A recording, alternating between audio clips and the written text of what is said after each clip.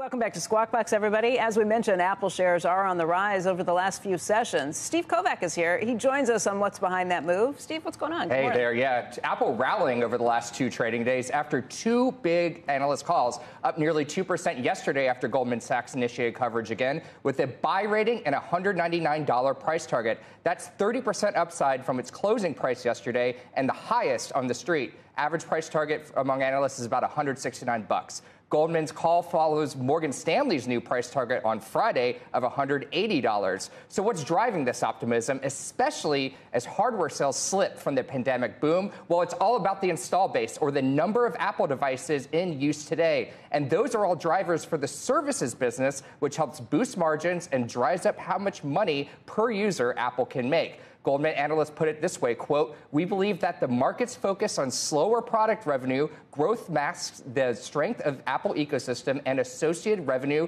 durability, and visibility." But there are still headwinds in the near term: foreign exchange, falling advertising rates, and App Store growth is still slowing. Now, on the hardware side, the anticipated AR/VR headset, which we should finally see in June, it's not expected to really move the needle for Apple. It's too expensive and too experimental. But longer term, both firms expecting pent-up demand for new iPhones to hit again, spurring another super cycle in sales like we saw in 2020 and 2021, guys.